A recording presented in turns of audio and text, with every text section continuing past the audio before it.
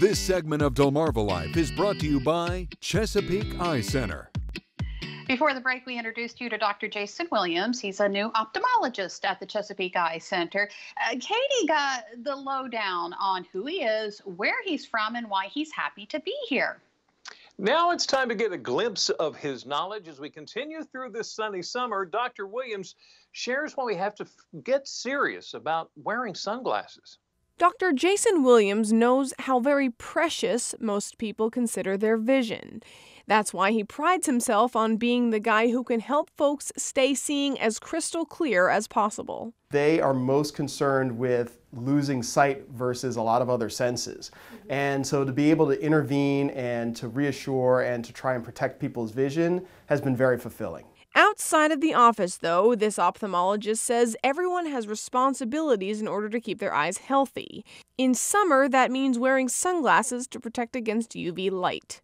Whether it's an overcast day or a sunny day, those UV rays are coming through. Dr. Williams says there are 3 types of UV rays, A, B, and C. The first 2 are the ones to worry about.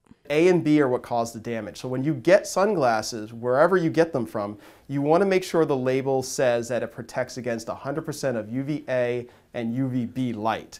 The eye's exposure to this kind of light really can do some damage. You can have issues with early cataract formation. You can have masses that can grow on the surface of the eye, and you can even have temporary, what we call light blindness, because you can overwhelm the retina and you can have a situation where you can't see as well. Those issues could then become bigger. Anything you can do to avoid early cataract formation, even though we can treat that with surgery, you don't want to have that sooner than you would naturally need it. And then the lesions on the surface of the eye can become cancerous, just like you can have skin melanomas. If you're in the market for a pair of sunglasses, you might wonder if you should buy cheap or spend big. The difference between, let's say, an inexpensive pair and a more expensive pair a lot of times is in the actual lens technology and the clarity that you get. A lot of people don't like sunglasses and they'll complain to me saying, everything is too dark when I have them on.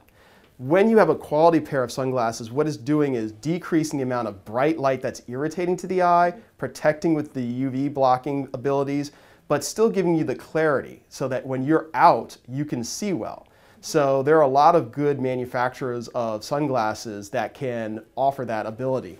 And since we live on a peninsula, water is of course everywhere. So Dr. Williams says you might also want to pick out a polarized pair. The advantage of a polarized lens is it will cut down on the glare you get from reflected light. So if you're fishing off the boat and you don't want to deal with the light reflected off the water as much, you want to wear a pair of polarized sunglasses. So the next time you want to step outside, grab the glasses and pop them on, because a little protection now could save you pain and problems later. Now, if you've got a question for Dr. Williams, you'll find the information for Chesapeake Eye Center on delmarvalife.com.